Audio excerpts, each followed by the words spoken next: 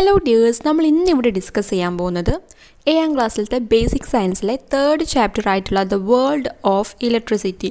അപ്പോൾ അതിൻ്റെ മലയാളം എന്ന് പറയുന്നത് വൈദ്യുതിയുടെ ലോകം. ഈ ഒരു ചാപ്റ്ററിൽ നമ്മൾ ഈ പേര് പോലെ തന്നെ ഇലക്ട്രിസിറ്റിയുമായിട്ട് ബന്ധപ്പെട്ട് അല്ലെങ്കിൽ നമ്മളൊരു LED പ്രകാശിപ്പിക്കണമെങ്കിൽ നമുക്ക് എന്തൊക്കെയാണ് ആവശ്യം, അങ്ങനത്തെ കുറച്ച് കാര്യങ്ങളാണ് നമ്മളിവിടെ ഡിസ്കസ് ചെയ്യാൻ പോകുന്നത്. ഓക്കെ, അപ്പോൾ ഇവിടെ ഈ ഒരു ചാപ്റ്ററിൻ്റെ ഫ്രണ്ടിലായിട്ട് തന്നെ ഒരു കാർട്ടൂൺ, ഒരു കോൺവെർസേഷൻ നിങ്ങൾക്ക് കാണാം അല്ലേ. ഒരു ഗ്രാൻഡ് പേയുണ്ട്, അതേപോലെ ഒരു കുട്ടിയുണ്ട്. അപ്പോൾ ഇവിടെ ആ ഗ്രാൻഡ് പ പറയാണ്, ഓ the power is of, can't see anything. എന്താണ്, കറണ്ട് പോയി, എനിക്കൊന്നും കാണാൻ പറ്റുന്നില്ല. അപ്പോൾ കുട്ടി എന്താണ് പറയുന്നത്, there is an emergency lamp, just switch it on grand പ. അതായത് ഇവിടെ എന്തുണ്ട്, എമർജൻസി ലാമ്പ് ഉണ്ട്. അപ്പോൾ അതൊന്ന് സ്വിച്ച് ഓൺ ആക്കിയാൽ മതി, നിങ്ങൾക്ക് കാണാൻ പറ്റും. ഓക്കെ, അപ്പോൾ ഇതാണ് ഇവിടുത്തെ കാർട്ടൂൺ എന്ന് പറയുന്നത്. അതിൻ്റെ തൊട്ട് താഴെ നോക്കാം. Above is A scene from home. ഹാവിൻ we experience similar situation at our home as well. അതായത് ഇത് മുകളിൽ പറഞ്ഞത് ഒരു വീട്ടിൽ നടക്കുന്ന ഒരു സംഭവമാണ് അല്ലേ. അപ്പോൾ ഇതേപോലത്തെ എക്സ്പീരിയൻസ് നമുക്കും വീട്ടിലുണ്ടായിട്ടുണ്ടാവും. കറണ്ടൊക്കെ പോകുന്ന പല സിറ്റുവേഷൻസ് ഉണ്ടാവും. പിന്നെ എന്താ അവിടെ ചോദിച്ചത്, what do we usually do to get light when there is A power failure. അതായത് ഇങ്ങനെ കറണ്ടൊക്കെ പോകുമ്പോൾ നമുക്ക് ലൈറ്റ് ലഭിക്കാൻ വേണ്ടി നമ്മൾ എന്താണ് പൊതുവെ ഉപയോഗിക്കാറുള്ളത്. ഇങ്ങനത്തെ കറണ്ട് പോകുന്ന സിറ്റുവേഷൻ വരുമ്പോൾ എന്തൊക്കെയായിരിക്കും, ഇവിടെ ഒന്ന് കൊടുത്തിട്ടുണ്ട്, ക്യാൻഡിൽസ് ആർ യൂസ്ഡ്. അതായത് മെഴുകുതിരി ഉപയോഗിക്കാറുണ്ട്. അതേപോലെ നമ്മൾ എന്തൊക്കെ ഉപയോഗിക്കാറുണ്ട്, എമർജൻസി യൂസ് ചെയ്യാറുണ്ട്. പിന്നെ ഇൻവേർട്ടർ യൂസ് ചെയ്യുന്നവരുണ്ട്. പിന്നെ പണ്ടൊക്കെ എന്തായിരുന്നു ഉപയോഗിക്കാറ്, ഈ ചിമ്മിണി ഉപയോഗിച്ചിട്ടുള്ള വിളക്കുകളായിരുന്നു, ചിമ്മിണി ലാമ്പ് അല്ലെങ്കിൽ കെറോസിൻ ഉപയോഗിച്ചിട്ടുള്ള ലാമ്പൊക്കെ ഉപയോഗിക്കുന്നവരുണ്ട്. അപ്പോൾ അതിൽ ഏതെങ്കിലും രണ്ടെണ്ണം അവിടെ നിങ്ങൾ എഴുതുക. Haven't you realized that people take different measures when there is a power failure? Using an emergency lamp is one among them. അതായത് നമ്മളൊക്കെ തന്നെ പവർ ഇല്ലാത്തപ്പോൾ അല്ലെങ്കിൽ കറണ്ട് ഇല്ലാത്തപ്പം പല സംവിധാനങ്ങളും നമ്മൾ ഉപയോഗിക്കാറുണ്ട്. ചിലവർ എന്താണ് ഈ ഒരു മെഴുകുതിരി ഉപയോഗിക്കാറുണ്ട്, അതേപോലെ ഇൻവേർട്ടർ ഉപയോഗിക്കുന്നവരുണ്ട്, എമർജൻസി ഒക്കെ ഉപയോഗിക്കുന്നവരുണ്ട്. Do you have an emergency lamp at your home? Shawl we make one. അതായത് നിങ്ങളെ വീട്ടിൽ എമർജൻസി ലാമ്പ് ഉണ്ടോ, നമുക്കത് അങ്ങനത്തെ ഒരു എമർജൻസി ലാമ്പ് ഒന്ന് ഉണ്ടാക്കി നോക്കിയാലോ എന്നാണ് ഇവിടെ ചോദിച്ചത്. അപ്പോൾ അവിടെ വീണ്ടും ഒരു കാർട്ടൂൺ ഉണ്ട്, making an emergency lamp, what A good idea. അപ്പോൾ ഒരു കുട്ടി പറയാണ്, എമർജൻസി ലാമ്പ് ഉണ്ടാക്കുകയോ, അത് നല്ലൊരു ഐഡിയ ആണ്. What things are needed to make an emergency lamp. മറ്റൊരു കുട്ടി എന്താണ് ചിന്തിക്കുന്നത്, ഒരു എമർജൻസി ലാമ്പ് ഉണ്ടാക്കാൻ എന്തൊക്കെയാണ് ആവശ്യമായിട്ടുള്ളത്. ഹൗ ടു കൺസ്ട്രക്ട്, എങ്ങനെയാണ് ഒരു എമർജൻസി ലാമ്പ് ഉണ്ടാക്കുക. What are the things needed to make an emergency lamp. ഒരു എമർജൻസി ലാമ്പ് ഉണ്ടാക്കാൻ എന്തൊക്കെ ആവശ്യമായിട്ട് വരേണ്ടി വരും. എമർജൻസി ഉണ്ടാക്കാൻ ആ ഒരു എമർജൻസിൻ്റെ ഷേപ്പ് കിട്ടാൻ വേണ്ടി നമുക്ക് കാർഡ്ബോർഡ് ഉപയോഗിച്ചിട്ടൊക്കെ ആ ഒരു ഷേപ്പിൽ കട്ട് ചെയ്യാം അല്ലേ. ഇനി അതിൻ്റെ ഉള്ളിലുള്ള, അതായത് നമ്മൾ ഈ LED ബൾബ് പ്രകാശിപ്പിക്കാൻ എന്തൊക്കെ ആവശ്യമായിട്ട് വരും, നിങ്ങളൊന്ന് ചിന്തിച്ച് നോക്കിക്കേ. LED ബൾബ് പ്രകാശിക്കാൻ എന്തായിട്ടും LED ആവശ്യമാണ് അല്ലേ. ഇപ്പോൾ ഒക്കെ ഷോപ്പിലൊക്കെ കുറേ LEDകൾ അടങ്ങിയിട്ടുള്ള ഒരു സ്ട്രിപ്സൊക്കെ കിട്ടും. അപ്പോൾ അത് നമുക്ക് ആവശ്യമുണ്ട്. അതേപോലെ തന്നെ അത് കണക്ട് ചെയ്യാൻ എവിടെ നിന്നാണ് നമ്മൾ കറണ്ട് എടുക്കുന്നത്. കറണ്ടിന് വേണ്ടിയിട്ട് നമുക്ക് എന്തെങ്കിലും ഒരു സോഴ്സ് വേണം. കറണ്ട് കിട്ടുന്ന ഏതെങ്കിലും ഒരു സോഴ്സ് ഏതാണ്, ബാറ്ററി അല്ലേ. അപ്പോൾ ബാറ്ററി നമ്മൾ എടുക്കുക. അതേപോലെ ഈ ബാറ്ററിനെയും അതേപോലെ ഈ LEDനെയും കണക്ട് ചെയ്യാൻ നമുക്ക് എന്താണ് ആവശ്യം, ഒരു വയറും ആവശ്യമുണ്ട്, കണ്ടക്റ്റിംഗ് വയറും നമുക്ക് ആവശ്യമുണ്ട്. ഈ ഒരു 3 സാധനം മതി ശരിക്കും ഒരു LED പ്രകാശിക്കാൻ. ഇനി അതിന് ഒരു സ്വിച്ചും കൂടെ നിങ്ങൾക്ക് അവിടെ വെക്കാം, ഓഫാക്കാനും ഓണാക്കാനും വേണ്ടിയിട്ട്. അപ്പോൾ ഇത്രയും കാര്യങ്ങൾ 4 എണ്ണം. ഏതൊക്കെ, ബാറ്ററി, വയറ്, പിന്നെ LED, അതേപോലെ സ്വിച്ചും. അപ്പോൾ ഈ 4 സാധനങ്ങൾ ഉണ്ടെങ്കിൽ നമുക്ക് എന്താക്കാം, ഒരു എമർജൻസി ലാമ്പ് ഉണ്ടാക്കാം. വീട്ടിലത്തെ എമർജൻസി ലാമ്പല്ല, ഒരു നമുക്ക് ഉണ്ടാക്കാൻ പറ്റുന്നുള്ള ഒരു സിമ്പിളായിട്ടുള്ള ഒരു എമർജൻസി ലാമ്പ് പ്രകാശിപ്പിക്കുന്ന കാര്യമാണ് ഞാനിവിടെ പറഞ്ഞത്. അപ്പോൾ ഇതിനെക്കുറിച്ചൊക്കെ ഡീറ്റെയിൽ ആയിട്ട് നിങ്ങൾ ഈ ഒരു ചാപ്റ്ററിൽ മുഴുവൻ പഠിക്കാനുണ്ട്. അപ്പോൾ നമുക്ക് നോക്കാം, അതിൻ്റെ ബാക്കി നോക്കാം. അവൈലബിലിറ്റി ഓഫ് ഇലക്ട്രിസിറ്റി, വൈദ്യുതി ലഭ്യത. You know that electricity is A form of energy. വൈദ്യുതി എന്ന് പറയുന്നത് എന്താണ്, ഒരു ഊർജ്ജ രൂപമാണ്. അതായത് നമ്മളുടെ ഹീറ്റൊക്കെ പോലെ തന്നെ ഒരു ഊർജ്ജ രൂപമാണ് എന്തെന്ന് പറയുന്നത്, ഈ ഒരു വൈദ്യുതി അല്ലെങ്കിൽ ഇലക്ട്രിസിറ്റി എന്ന് പറയുന്നത്. It is the form of energy that can be easily converted in to many other forms. മറ്റു പല ഊർജ്ജ രൂപങ്ങളിലേക്കും എളുപ്പം മാറ്റാൻ പറ്റുന്ന ഒരു ഊർജ്ജ രൂപമാണ് ഈ ഒരു വൈദ്യുതി അല്ലെങ്കിൽ ഇലക്ട്രിസിറ്റി എന്ന് പറയുന്നത്. ഓക്കെ, നമുക്ക് ഏത് രൂപത്തിലേക്ക് വേണമെങ്കിലും നമ്മുടെ ഈ ഒരു ഇലക്ട്രിസിറ്റിയെ മാറ്റാൻ പറ്റും. ഇലക്ട്രിസിറ്റി നമുക്ക് എന്താക്കാൻ പറ്റും, ഹീറ്റ് എനർജി ആയിട്ട് കൺവേർട്ട് ചെയ്യാൻ പറ്റും, ലൈറ്റ് എനർജി ആയിട്ട് കൺവേർട്ട് ചെയ്യാൻ പറ്റും. നിങ്ങൾ 6ാം ക്ലാസ് പഠിച്ചിട്ടുണ്ടാകും. ഒരു എക്സാമ്പിൾ പറയുകയാണെങ്കിൽ നമ്മുടെ ബൾബ് പ്രകാശിക്കുന്നത് അവിടെ ഇലക്ട്രിസിറ്റി ഇലക്ട്രിസിറ്റിയാണ് അല്ലേ. ഇലക്ട്രിസിറ്റി അവിടെ ബൾബിലേക്ക് എത്തുമ്പോൾ ഏത് എനർജി ആയിട്ടാണ് അവിടെ മാറുന്നത്? ലൈറ്റ് എനർജി, ഹീറ്റ് എനർജി ഒക്കെ ആയിട്ട് മാറുന്നുണ്ട്. അതേപോലെ ഫാൻ വർക്ക് ചെയ്യുമ്പം അവിടെ എന്താണ് ആവശ്യം? പിന്നെ ഒരു ഇലക്ട്രിക് കറണ്ടാണ് ആവശ്യം. ഫാൻ വർക്ക് ചെയ്യാൻ നമുക്ക് ആവശ്യം ഇലക്ട്രിക് കറണ്ടാണ്, ഇലക്ട്രിസിറ്റിയാണ്. ആ ഇലക്ട്രിസിറ്റി എന്തൊക്കെയായിട്ടാണ് അവിടെ മാറുന്നത്? അവിടെ ഫാൻ കറങ്ങുമ്പോൾ മെക്കാനിക്കൽ എനർജി ആയിട്ട് മാറുന്നുണ്ട്, കുറച്ച് ഹീറ്റ് എനർജി ആയിട്ട് മാറുന്നുണ്ട്, സൗണ്ട് എനർജി ആയിട്ടൊക്കെ ആയിട്ട് മാറുന്നുണ്ടെന്ന് നിങ്ങൾ പഠിച്ചിട്ടുണ്ടാകും. ഇതേപോലെ ഹീറ്റ്, സൗണ്ട്, മെക്കാനിക്കൽ ഇതൊക്കെ എന്താണ്? വേറൊരു ഫോംസ് ഓഫ് എനർജിയാണ്. അപ്പോൾ ഈ ഒരു എനർജിയിലേക്കൊക്കെ നമുക്ക് ഇലക്ട്രിസിറ്റിയെ മാറ്റാൻ പറ്റുമെന്നാണ് ഇവിടെ പറഞ്ഞിരിക്കുന്നത്. ഇനി ഇവിടെ താഴെ കുറച്ച് പിക്ചേഴ്സ് കൊടുത്തിട്ടുണ്ട്. അപ്പോൾ ഇവിടെ എന്താണ് ചോദിച്ചത്? where does each of these devices get its electricity from? അപ്പോൾ താഴെ കൊടുത്തിരിക്കുന്ന ഈ ഒരു ഡിവൈസസിനൊക്കെ തന്നെ ഇലക്ട്രിസിറ്റി എവിടെ നിന്നാണ് ലഭിക്കുന്നത്? അത് നമ്മളോട് പറയാനാണ് പറഞ്ഞത്. അവിടെ ഫസ്റ്റ് റിമോട്ടിന് ഇലക്ട്രിസിറ്റി എവിടെ നിന്നാണ് ലഭിക്കുന്നത്?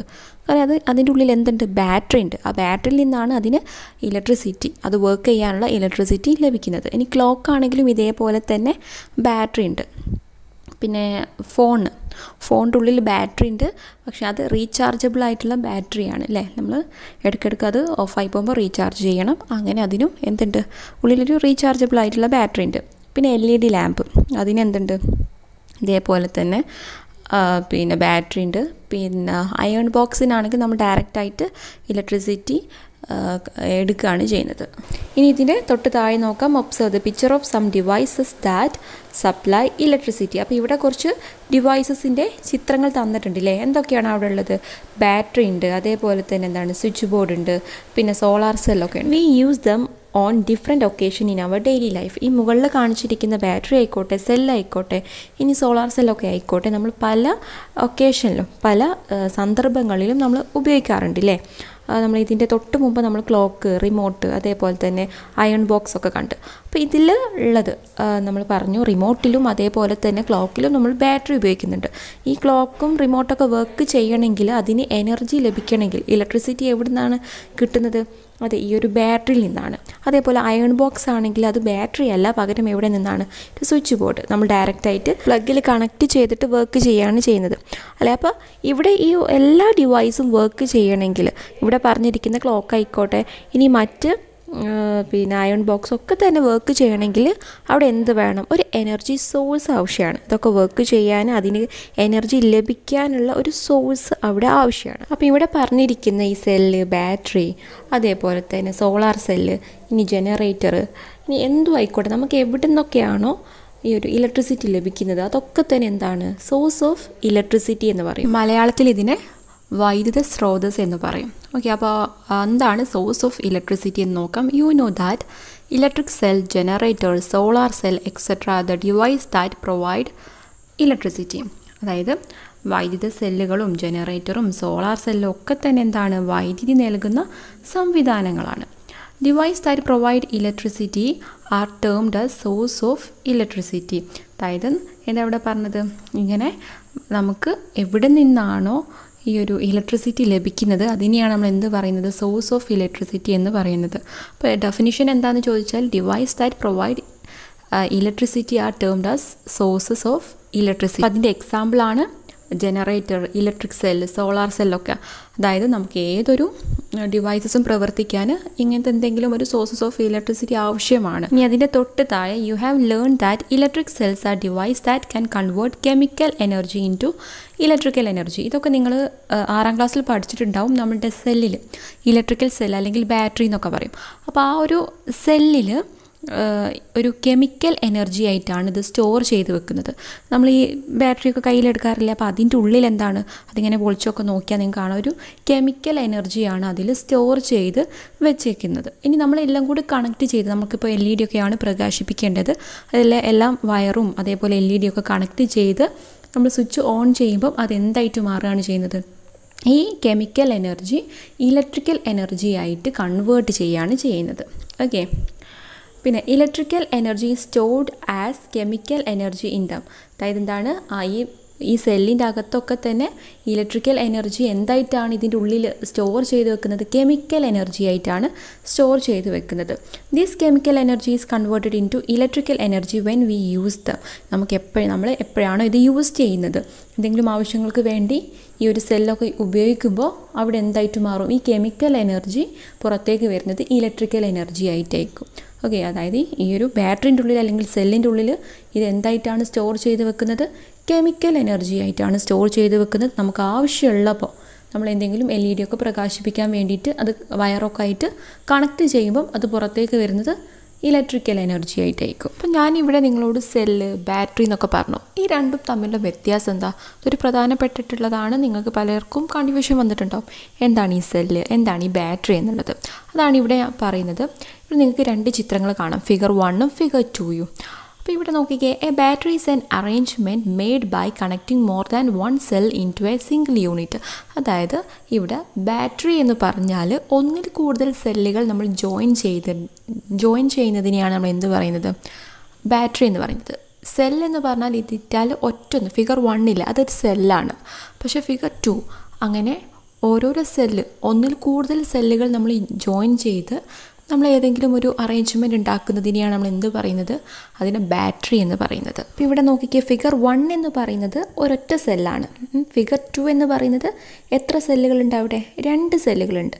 അപ്പോൾ അതിനെ നമ്മൾ ബാറ്ററി എന്നാണ് പറയുക. അതായത് ഒന്നിൽ കൂടുതൽ സെല്ലുകൾ നമ്മൾ ജോയിൻ ചെയ്ത് എന്തെങ്കിലും ഒരു അറേഞ്ച്മെൻറ്റ് ഉണ്ടാക്കുന്നതിനെ നമ്മൾ എന്താ പറയുക? അതിന് നമ്മൾ ബാറ്ററി എന്ന് പറയും. ഇപ്പോൾ 2 ആവാം, അല്ലെങ്കിൽ 3 ആവാം, 4 ആവാം. അതൊക്കെ എന്താണ്? അതൊക്കെ ബാറ്ററി എന്നാണ് നമ്മൾ പറയുന്നത്. ഇനി ഇവിടെ ചെറിയൊരു ചോദ്യമുണ്ട്. Observe the picture ABC in which the cells are connected in the 3 different ways. അതായത് ഇവിടെ താഴെ നിങ്ങൾക്ക് ABC എന്ന് പറഞ്ഞിട്ടുള്ള 3 ചിത്രങ്ങൾ കാണാം. ഇവിടെ സെല്ലുകൾ 3 ഡിഫറെൻറ്റ് വേയിൽ കണക്റ്റ് ചെയ്തിട്ടുണ്ട് അല്ലേ? Do all of them represent the right way of making a battery. അപ്പോൾ ഇവിടെ ഈ സെല്ലുകൾ ഉപയോഗിച്ചിട്ട് ഇവിടെ എന്താക്കിയിട്ടുണ്ട്? ബാറ്ററികൾ നിർമ്മിച്ചിട്ടുണ്ട് അല്ലേ? അപ്പോൾ ഇതൊക്കെ തന്നെ റൈറ്റ് ആയിട്ടുള്ള വേ ആണോ? ശരിയായിട്ടാണോ ഇതൊക്കെ കണക്ട് ചെയ്തത്? Which among them is wrong? ഇതിൽ തെറ്റായിട്ടുള്ളത് ഏതാണ്? Which one will be give more electricity? ഇതിൽ കൂടുതൽ കറണ്ട് നമുക്ക് ലഭിക്കുന്നത് ഏതിൽ നിന്നാണ്? ഇതൊക്കെയാണ് ഇവിടുത്തെ ചോദ്യം എന്ന് പറയുന്നത്.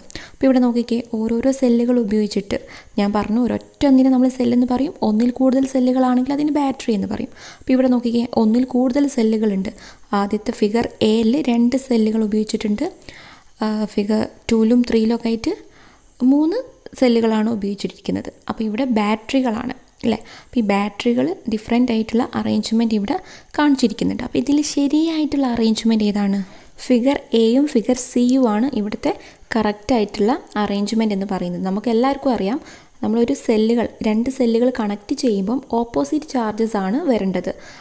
പോസിറ്റീവും അല്ല, പോസിറ്റീവും നെഗറ്റീവും ആണ് വരേണ്ടത്. അപ്പോൾ എയിലുള്ളത് കറക്റ്റാണ്. അതേപോലെ സി നോക്കിക്കേ, എല്ലാം വരുന്നത് പോസിറ്റീവ് നെഗറ്റീവ് ആണ് വരുന്നത്.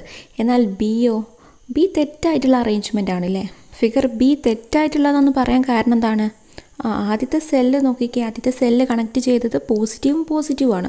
ഒരിക്കലും ഒരേ ചാർജസ് ഒരുമിച്ച് വരാൻ പാടില്ല. രണ്ടും ഡിഫറെൻ്റ് ആയിട്ടുള്ള ചാർജസ് ആണ് വരുന്നത്. അവിടെ പോസിറ്റീവ് നെഗറ്റീവ് ആണെങ്കിൽ അത് കറക്റ്റ് ആവുമായിരുന്നു അല്ലേ? അപ്പോൾ ഇവിടെ പോസിറ്റീവും വന്നു, അത് തെറ്റാണ്. രണ്ടാമത്തെ നോക്കിക്കേ, അവിടെ നെഗറ്റീവും പോസിറ്റീവും വന്നു, അത് കറക്റ്റാണ്. അപ്പോൾ ഇവിടെ ആദ്യത്തെ സെല്ല് കണക്ട് ചെയ്തത് തെറ്റായി പോയിട്ടുണ്ട്. അതായത് അത് തിരിച്ചാണ് കണക്ട് ചെയ്തിട്ടുണ്ടെങ്കിൽ അത് കറക്റ്റ് ആവുമായിരുന്നു അല്ലേ? അപ്പോൾ ഇവിടെ ഫിഗർ എയും ഫിഗർ സിയും ആണ് കറക്റ്റായിട്ടുള്ളത്. കാരണം അതിൻ്റെ ചാർജ് നോക്കിക്കേ, പോസിറ്റീവ് നെഗറ്റീവ് അങ്ങനെയാണെങ്കിൽ അത് കറക്റ്റാണ്. ഓക്കെ, പിന്നെ ലാസ്റ്റ് ചോദ്യമാണ്, ഇതിൽ ഏറ്റവും കൂടുതൽ ഇലക്ട്രിസിറ്റി ഏത് ബാറ്ററിയിൽ നിന്നാണ് വരുന്നതെന്ന്. ഏതായിരിക്കും? ഫിഗർ സി ആണ്. കാരണം സെല്ലുകളുടെ നമ്പേഴ്സ് കൂടുന്നതിനനുസരിച്ച് അവിടെ പ്രൊഡ്യൂസ് ചെയ്യുന്ന കറണ്ടും എന്തായിരിക്കും? കൂടും. ഇപ്പോൾ 2 സെല്ലാണെങ്കിൽ അല്ലെങ്കിൽ 3 സെല്ല്, പിന്നെ 4 സെല്ലാണെങ്കിൽ ആ 4 സെല്ലിൽ നിന്നായിരിക്കും ഏറ്റവും കൂടുതൽ കറണ്ട് പ്രൊഡ്യൂസ് ചെയ്യുക. ഇനി ഇതിൻ്റെ തൊട്ട് താഴെ നിങ്ങൾക്ക് 2 ചിത്രങ്ങൾ കാണാം. ഒന്ന് ക്ലോക്കിൻ്റെയും മറ്റേത് മൊബൈൽ ഫോണിൻ്റെയാണ്. അപ്പോൾ ഇവിടെ ഒരു ചോദ്യമുണ്ട്, from which source do these 2 device get electricity? അപ്പോൾ ഇവർക്ക്, അതായത് ഈ ക്ലോക്കിനും മൊബൈൽ ഫോണിനും വർക്ക് ചെയ്യാനുള്ള ഇലക്ട്രിസിറ്റി എവിടെ നിന്നാണ് ലഭിക്കുന്നത്? സോഴ്സ് എവിടെ നിന്നാണ്? നമുക്കറിയാം, സെല്ല് തന്നെയാണ് അല്ലേ? പക്ഷേ എങ്കിൽ ഇവിടെ ക്ലോക്കിൽ നമ്മൾ യൂസ് ചെയ്യുന്ന ബാറ്ററി അല്ലെങ്കിൽ ഈ ക്ലോക്ക് വർക്കിംഗ് നിന്ന് പോയാൽ നമ്മൾ എന്താ പൊതുവേ ചെയ്യാറുള്ളത്? അതിൻ്റെ ബാറ്ററി നമ്മൾ വേറെ മാറ്റിയിടുകയാണ് ചെയ്യുക. പക്ഷേ അതേപോലെയാണോ ഈ മൊബൈൽ ഫോണിലൊക്കെ? അല്ല, അതിപ്പം സ്വിച്ച് ഓഫ് ആയി പോയി, അതിൻ്റെ ആ വർക്ക് ചെയ്യുന്നില്ലെങ്കിൽ നമ്മൾ എന്താ ചെയ്യുക? അത് പോയിട്ട് നമ്മൾ ചാർജ് ചെയ്യുകയാണ് ചെയ്യുക. അതാണ് ഇവിടുത്തെ ഡിഫറൻറ്റ് എന്ന് പറയുന്നത്. ഇപ്പോൾ ക്ലോക്ക് ആയിക്കോട്ടെ, ഇനി ടോയ്സ് ഒക്കെ ആയിക്കോട്ടെ, അതിൽ നമ്മൾ യൂസ് ചെയ്യുന്ന ബാറ്ററി വർക്കിംഗ് അല്ല എങ്കിൽ നമ്മൾ വീണ്ടും മാറ്റി വേറെ പുതിയ ബാറ്ററി വാങ്ങിയിടുകയാണ് ചെയ്യുന്നത്. പക്ഷേങ്കിൽ ഈ മൊബൈൽ ഫോണിലൊന്നും അങ്ങനെയല്ല, നമ്മൾ ചാർജ് ചെയ്യുകയാണ് ചെയ്യുന്നത്. അപ്പോൾ അതാണ് ഇവിടെ തമ്മിൽ ഈ രണ്ട് ഡിവൈസിലുള്ള സെല്ലിൻ്റെ ഡിഫറൻസ് എന്ന് പറയുന്നത്. ഒന്ന് റീചാർജബിൾ ആണ്, മറ്റേതാണെങ്കിൽ നോൺ റീചാർജബിൾ ആണ്. ഓക്കെ, നമുക്കിവിടെ നോക്കാം. ഇവിടെ ഒരു ക്വസ്റ്റ്യൻ ഉണ്ട്, what is the difference between source of electricity used in these device എന്ന്. അപ്പോൾ ഈ രണ്ട് ഡിവൈസിലും യൂസ് ചെയ്യുന്നുണ്ട്, സെല്ലിൻ്റെ ഡിഫറൻസ് എന്താണെന്ന് ചോദിച്ചിട്ടുണ്ട്. നമുക്ക് ആൻസർ ആയിട്ട് ചെയ്താൽ cell of clock is known rechargeable but in mobile phone rechargeable cell. എന്താണ്, ക്ലോക്കിൽ നമുക്ക് റീചാർജ് ചെയ്യാൻ പറ്റാത്ത നോൺ റീചാർജബിൾ ആയിട്ടുള്ള സെല്ലാണ് ഉപയോഗിക്കുന്നത്. പക്ഷേങ്കിൽ മൊബൈൽ ഫോണിൽ നമുക്ക് റീചാർജ് ചെയ്യാൻ പറ്റുന്ന സെല്ലാണ് ഉപയോഗിക്കുന്നത്. നമ്മളിവിടെ പറഞ്ഞ കാര്യം തന്നെയാണ് ഇതിൻ്റെ അടിയിൽ പറഞ്ഞിരിക്കുന്നത്, സെൽ റീചാർജബിൾ ആൻഡ് നോൺ റീചാർജബിളിൽ പറഞ്ഞിരിക്കുന്നത്. ഇവിടെ എന്താ നോക്കിക്കേ, what would you do if the cell in A clock is not working. നമ്മൾ ക്ലോക്കിലെ സെല്ല് വർക്ക് ചെയ്യുന്നില്ലെങ്കിൽ നമ്മൾ എന്ത് ചെയ്യും, നമ്മൾ ചേഞ്ച് ചെയ്യും. And what if your mobile phone run out of charge. അതായത് നിങ്ങളുടെ മൊബൈൽ ഫോണിൽ ചാർജ് ഇല്ലെങ്കിൽ നമ്മൾ എന്താ ചെയ്യുക, വേറെ ബാറ്ററി യൂസ് ചെയ്യുകയാണോ ചെയ്യുക? അല്ല, പകരം നമ്മൾ അതിനെ ചാർജ് ചെയ്യുകയാണ് ചെയ്യുന്നത്, റീചാർജ് ചെയ്യും. A cell in A clock cannot be used again when it's charge is completely used up. അതായത് ക്ലോക്കിലെ സെല്ലിൽ നമ്മൾ അതിൻ്റെ ഉള്ളിലുള്ള ചാർജ് മുഴുവനായിട്ട് നമ്മൾ യൂസ് ചെയ്താൽ നമുക്ക് വീണ്ടും അത് ചാർജ് ചെയ്ത് യൂസ് ചെയ്യാൻ പറ്റില്ല. അപ്പോൾ അതിൻ്റെ ഉള്ളിലത്തെ എനർജി കംപ്ലീറ്റ് ആയിട്ട് കഴിഞ്ഞാൽ നമ്മൾ വേറെ സെല്ല് ഉപയോഗിക്കുകയാണ് ചെയ്യാറ്. But the battery in mobile phone can be recharge and used again. എന്നാൽ ഈ മൊബൈൽ ഫോണിലെ ബാറ്ററി ആണെങ്കിൽ എങ്ങനെയാണ്, അതിൻ്റെ ചാർജ് കഴിഞ്ഞാൽ നമ്മൾ വീണ്ടും അത് റീചാർജ് ചെയ്ത് യൂസ് ചെയ്യുകയാണ് ചെയ്യാറുള്ളത്. ഒരു ചോദ്യമാണ്, you may be using rechargeable and non rechargeable cell in different device at home, classify them and right in your science diary. അതായത് നമ്മളുടെ വീട്ടിൽ റീചാർജ് ചെയ്യുന്നതും റീചാർജ് ചെയ്യാത്തതുമായിട്ടുള്ള കുറേ ഡിവൈസസ് നമ്മൾ യൂസ് ചെയ്യുന്നുണ്ടാവും. അപ്പോൾ അതിനെ ക്ലാസിഫൈ ചെയ്യാനാണ് പറഞ്ഞത്. കുറച്ച് എക്സാമ്പിൾസ് അവിടെ എടുത്തെഴുതാനാണ് പറയുന്നത്. അപ്പോൾ അതിൻ്റെ ആൻസറായിട്ട് നമുക്ക് ഇവിടെ ചെയ്താൽ റീചാർജ് ചെയ്യാൻ പറ്റുന്ന സെല്ലുകൾ എന്ന് പറയുന്നത് മൊബൈൽ ഫോണിൻ്റെ നമുക്ക് റീചാർജ് ചെയ്യാൻ പറ്റും, ലാപ്ടോപ്പ്, ടോർച്ച്, അതേപോലെ ഇലക്ട്രോണിക് വെഹിക്കിൾസൊക്കെ, ചില വണ്ടികളൊക്കെ ഉണ്ട് ഇലക്ട്രോണിക്സ് അല്ലേ. അപ്പോൾ അതെന്താണ്, അതിങ്ങനെ റീചാർജ് ചെയ്യണം. അത് ഇനി ചാർജ് കഴിഞ്ഞാൽ അത് ഓടിക്കണമെങ്കിൽ നമ്മൾ റീചാർജ് ചെയ്യണം. ഇനി നോൺ റീചാർജബിൾ ആയിട്ടുള്ളത് ഏതൊക്കെയാണ്, ക്ലോക്ക്, ടോയ്സ്, അതായത് കളിപ്പാട്ടങ്ങൾ, പിന്നെ റിമോട്ട്. ഇനി നിങ്ങൾക്ക് അവിടെ എക്സ്ട്രാ അറിയുന്നതൊക്കെ അവിടെ നിങ്ങൾക്ക് ആഡ് ചെയ്ത് എഴുതാം. ഇനി താഴെയുള്ള ഒരു ചെറിയൊരു ബോക്സ് നോക്കാം. A brief history of electricity, വൈദ്യുതിയുടെ ലഘുചരിത്രം. ഒരു ചെറിയൊരു ഹിസ്റ്ററിയാണ് നമ്മൾ നോക്കാൻ പോകുന്നത് ഇലക്ട്രിസിറ്റിൻ്റെ. Electricity, light, heat, sound etcetera are the different form of energy. പറഞ്ഞതാണ് ഇലക്ട്രിസിറ്റി, അതേപോലെ തന്നെ ലൈറ്റ്, ഹീറ്റ്, താപം, സൗണ്ട്, ശബ്ദം തുടങ്ങിയവ വിവിധ ഊർജ രൂപങ്ങളാണ്. Electricity is A form of energy widely used for various purpose. Electricity എന്ന് പറഞ്ഞിട്ടുള്ള ഈ ഒരു എനർജി ഫോം, ഊർജ രൂപം നമ്മൾ വളരെ അധികം ആവശ്യങ്ങൾക്ക് വേണ്ടിയിട്ട് ഉപയോഗിക്കാറുണ്ട്. The ancient Greeks understood that amber, A kind of thickened resin, could attract substances like air when it was rubbed against wool. ഇവിടെ പറഞ്ഞതാണ്, പണ്ട് ഗ്രീക്കുകാർ ഒരു കാര്യം മനസ്സിലാക്കി.